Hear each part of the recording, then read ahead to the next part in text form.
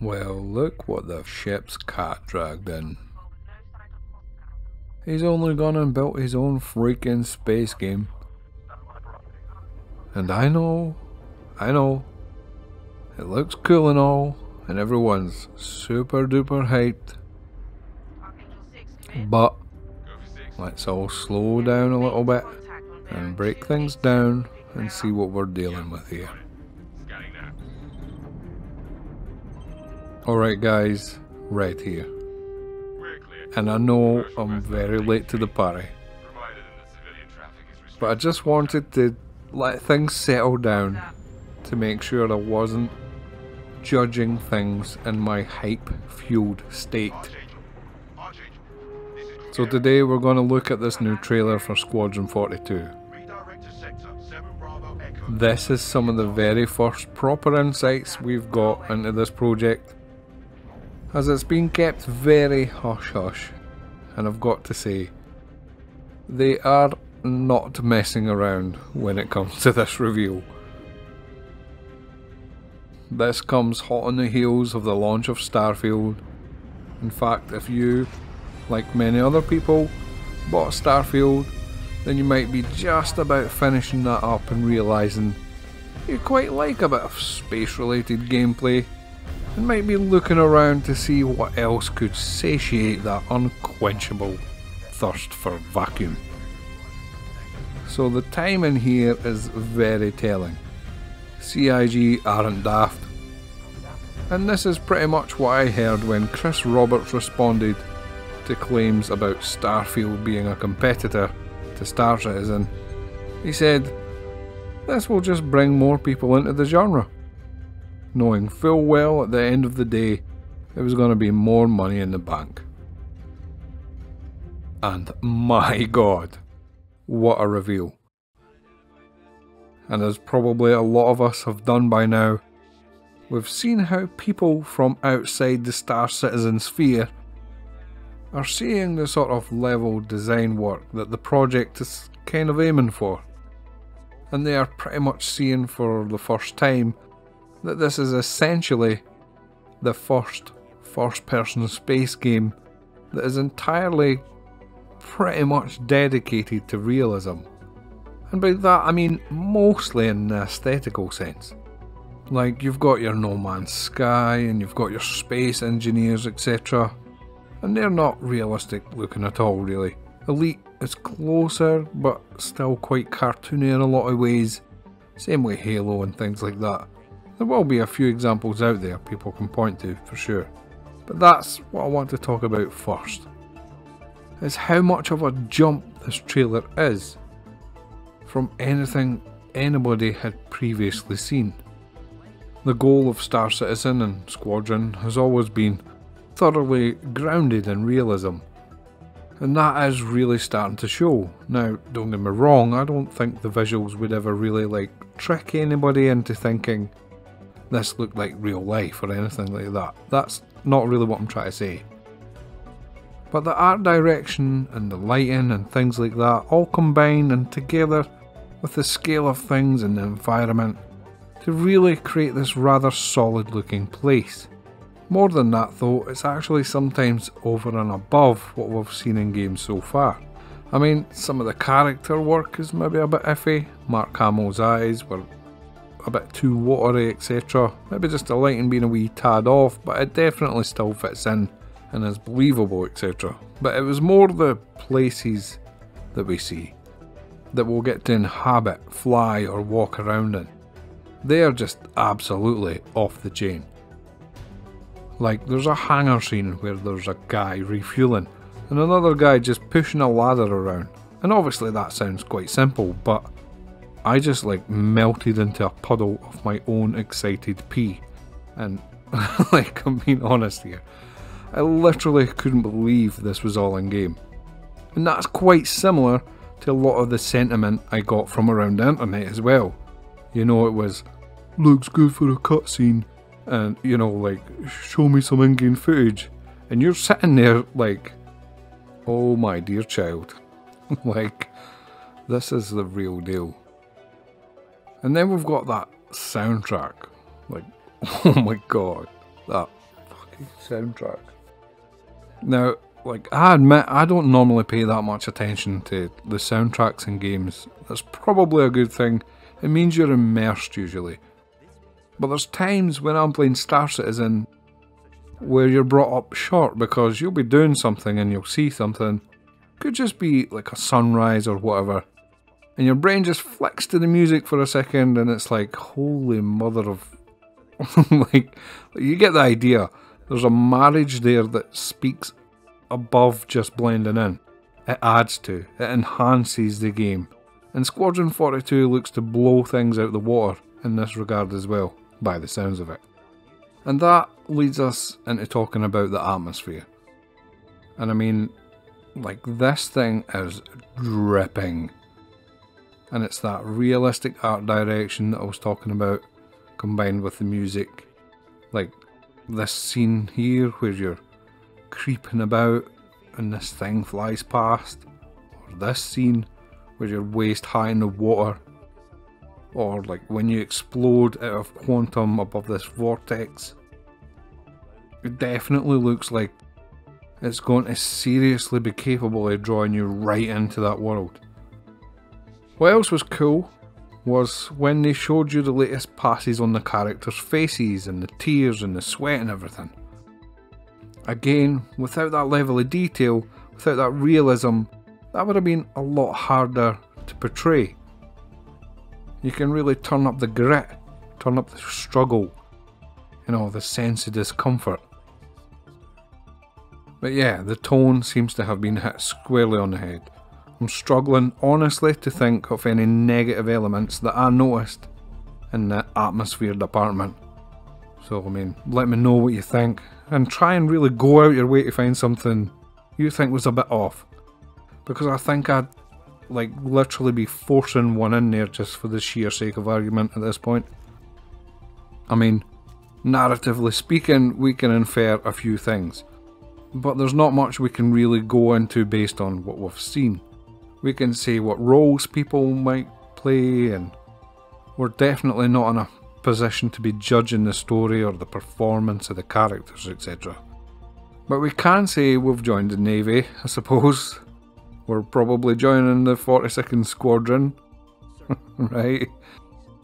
I don't even know if that's true, but I don't want to spoil any of the details either for myself or for you, so I decided not to poke around too much.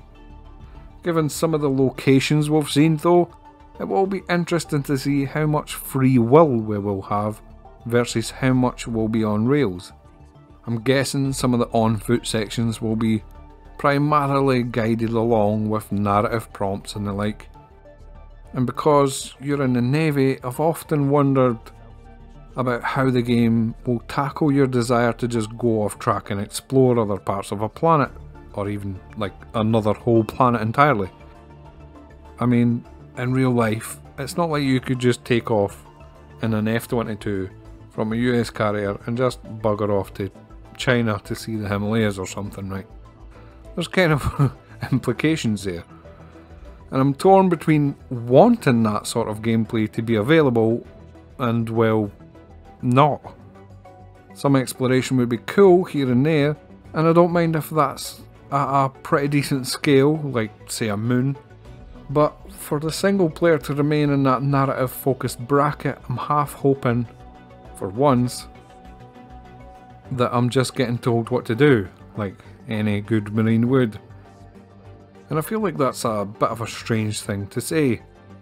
But I think ultimately that streamlining will allow for so much extra polish on that main path through the story. Also, while we're talking about story, how or what's the consensus right now on how that will all work? Will it be like a Mass Effect thing where there's dialogue sections that you can pick certain things to say and it can change certain outcomes? And is everyone okay with that? Are we hoping for something else? Something a bit more original? I've no idea what that would look like, but again, I feel drawn towards a more linear option for some reason. Like a story just set in stone, or so that you're just another brick in the wall, another cog in the machine. We're not the hero, we're not the Master Chief. or just a small story in the timeline of events. What do you guys think? I get the feeling I'm way off in these expectations for some reason, and that's fine because we're just spitballing here. And perhaps even there's definitive answers to these questions and I've just not done enough research, which wouldn't be the first time. To be fair though, to not follow in the footsteps of all the games that came before it would be a big ask. And it could end in disaster really, let's be honest. And we have seen some of the mechanics playing out and they all seem relatively grounded, all standing on the shoulders of giants, etc. The FPS combat definitely doesn't look like anything new, right? Then there's a gravity gun moving things around to solve puzzles, etc. That's all pretty well trodden ground. I mean, they didn't have star ropes and pulleys and stuff, but still, there's essentially nothing there that we've not seen before.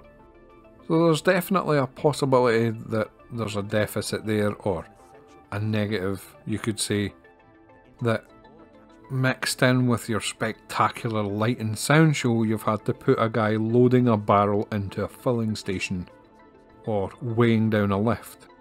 I mean, don't get me wrong, the primary gameplay is going to be a cinematic experience where you mostly shoot things either from a spaceship or on foot, or possibly even a boat. And that's all good, and that's like, I'm really glad that that's the game, and it's not trying to be something else, like a puzzle platformer or whatever. But it is a little bit worrying, you know, just like a little bit. Just like that tiny little bit of your brain which might just be trying to tell you this looks, sounds amazing, but what if the gameplay's rubbish? Right? But I'll be honest with you, like this trailer blew me the f away. And even if it was nothing but a walking and flying simulator from beginning to end, I'd still play it, just for that visual experience alone. And it definitely had some emotion to it as well, like there's a big emphasis on story and I don't think they will have dropped the ball in that regard. I definitely got a quiet sort of sadness about the whole thing, starting right off the bat with the Gillian Anderson scene in the beginning. I suppose we'll just have to wait and see, but I can imagine quite a few middle-aged gentlemen crying into their beards before it all comes to a conclusion. Overall though, the game does look very souped up compared to its MMO counterpart. Everything is a lot more refined and stable. The lighting and combat and animation looks absolutely stunning. The voice acting and motion capture look like it's been a massive undertaking, with no expenses spared. If I was to speculate about what's actually going to be the central conflict in the game, it's probably going to be something like we start out doing a few missions against some bandits or the like. Then we get introduced to the game's main adversary, which, going by the trailer, is likely to be the Vandal. I get the feeling there will be an even greater underlying threat on top of that, some sort of threat to the galaxy or something, you know, one of those things. But that's obviously simply pure speculation, and like I said, I half don't want to know, to be honest. I haven't researched it. I don't mind getting corrected or finding out chunks of lore from you guys, so feel free to fill me in. As far as I'm concerned, you guys are all citizens, so this could just be a conversation we had at the bar in Lorville one day. It counts as a canon event, simple as that. There are several sequences of clips where I'd love to speculate about. For instance, like that big circular rotating room where there are like spiky electric things everywhere. Or the one where you're with the old man and there's lots of pod things flying around on a rail. I mean, there's quite a lot to unpack there, and I would love to like theorise what we could be looking at there. Also, how long do you think it's going to take? I know no one really knows, but I'd be a bit cautious of anything past, say, 2 years. I think at that point, they're going to start looking at it again and thinking, you know, this could do with a little updating or modernising, or we can add this new type of path traced freaking nose hair or whatever. And I just think, you know, it's never going to be good enough. I had really hoped to see like a concrete date, to be honest. Even with a disclaimer that it can be moved and put back further or even brought forward if it was deemed necessary. At least that way we know we're in the final stretch, we're coming in for a landing. But, you know, let me know what you think. What was your standout part from the trailer? I think mine was that end of that jump where they were above the big hole in the clouds above a planet. That was just whoa. Just like whoa. Were there any standout action sequences or set pieces to you? How's your anticipation level for the game? Do you think it's gonna change gaming forever? Do you think it will come out to a small parade from the dedicated fans and then ultimately flop?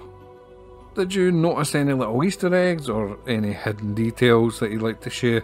Is there anything that you felt remained unanswered or was left mysteriously out? Get stuck into the comment section and let's talk about them and their implications. And have a right good old chin wag. Hope you enjoyed this vid. Remember, like and subscribe. A big thank you to my Patreons and channel members, Nils Gerdes and Laura Spence. You guys are awesome. Thank you so much. If you want to sign up for Star Citizen, use one of the referral codes on screen, or by becoming a member or a patron you can get your own code displayed on the end of my videos.